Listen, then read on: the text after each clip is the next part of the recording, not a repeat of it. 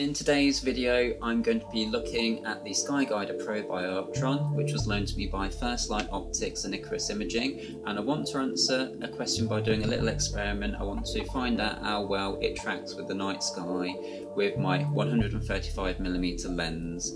So I'll be taking a bunch of exposures at different exposure lengths, and we'll take a look at the sub-exposures.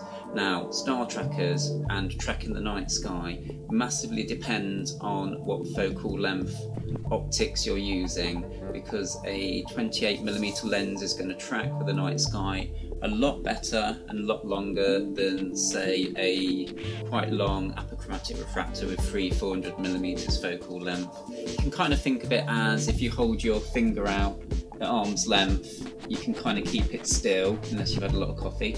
But if you hold a pool cue and look at the tip of the pool cue, i.e. more focal length, it's a lot more difficult to keep still. And it's the same thing with tracking the night sky and focal length. The more of it you've got, the harder it is to track with the night sky. One thing I need to do is, well, it's a really important thing really. If we're doing any experiment, we want to reduce our error so we can be more certain that the results we get are accurate.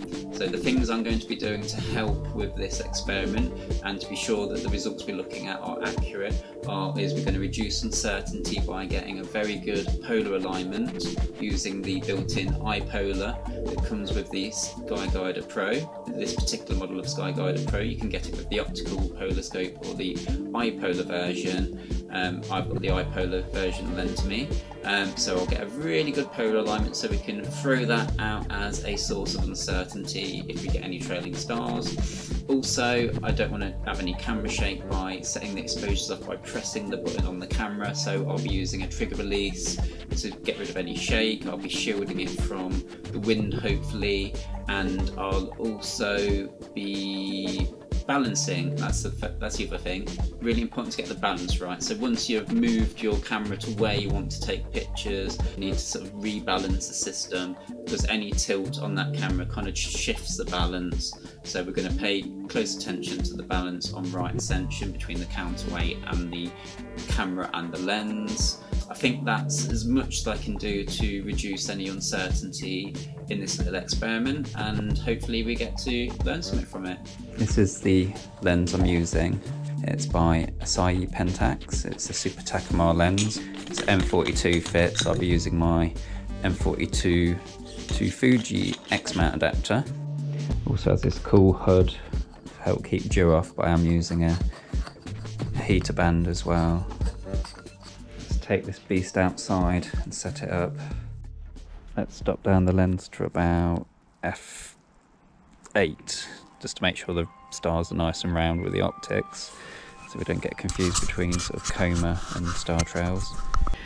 As you can see on the screen, I've done the iPolar polar alignment, and I don't think there's much room for improvement there. I need to point the camera somewhere now to get some kind of star field to use. I'm going to use Polaris. Only joking. No, we want to choose somewhere really far away from Polaris, because obviously Polaris ain't going to move. Now I've got the camera pointing to where I want it to, and I've got focus sorted and everything else sorted. Because I've moved the camera, I do need to do a double check of the balance on right ascension.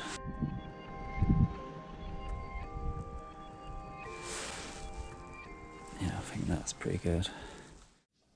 Okay, so last night I took a bunch of exposures ranging from 20 seconds all the way up to 240 seconds or 4 minutes, and we can take a look at those now, zoom in on the subs and to see at what point the stars start to trail, and that give us our answer hopefully of how well a iOptron SkyGuider Pro tracks with a 135mm lens, which is kind of a middle focal length as mentioned. So hopefully people can get an idea from this little video how well their tracker will perform with their lens or their telescope. So here we have all the subs from last night, starting at 20 seconds. As said, I've taken several at each exposure length, and they're kind of separated by 20 seconds initially, so 20, 40, 60, etc. If I zoom in on this first one at 20 seconds, you can imagine that the stars definitely would be round with good polar alignment. So I think we need to probably skip ahead really. We'll have a quick look at 40 seconds as well. Again, as you'd expect, nice and round. Going ahead, 60 seconds. Starting to bring out a little bit of star colour now. Let's zoom in on that one. And yeah, I think they're quite round. I'd be happy with those. And we'll have a look at one more from a set of 60-second subs.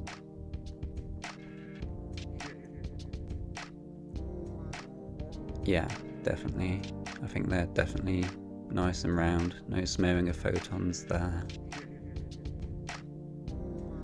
Now we're up to 80 seconds exposure. And things are starting to look a bit richer, which is nice.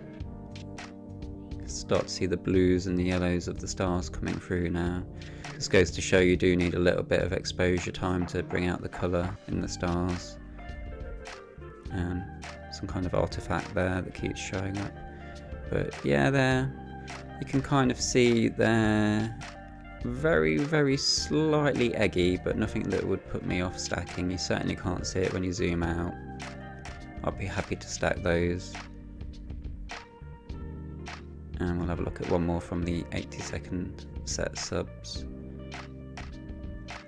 Yeah, I think they're not 100% round, but they're only just slightly eggy.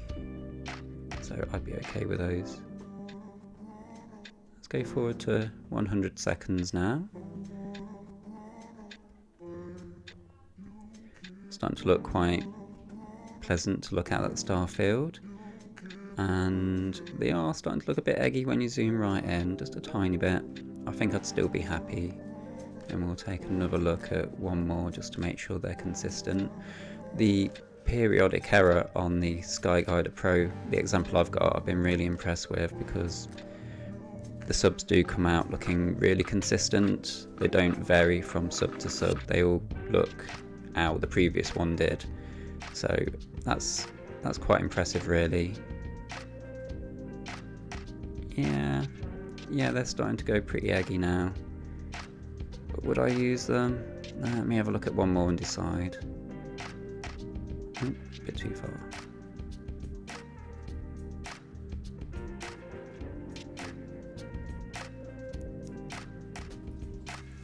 Not really apparent when you zoom out.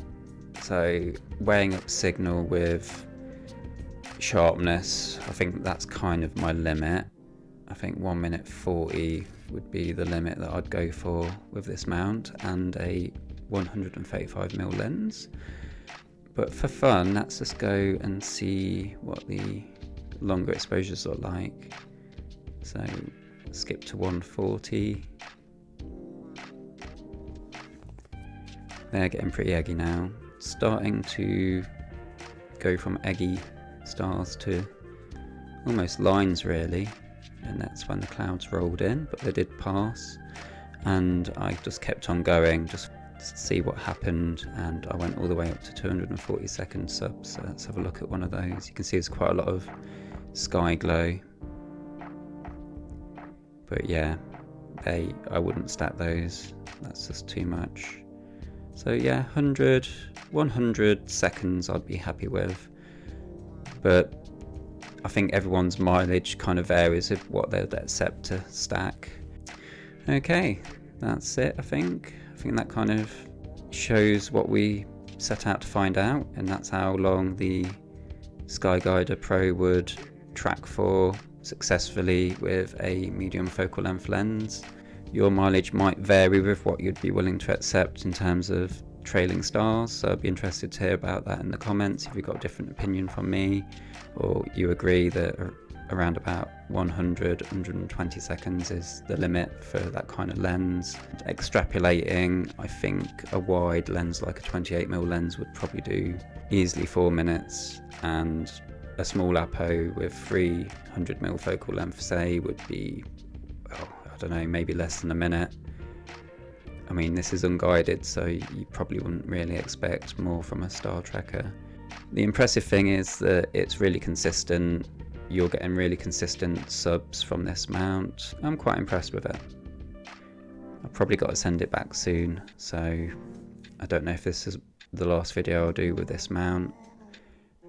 But it's been a blast and I've enjoyed it, and I'll look into getting some other kits to test. Okay, thank you.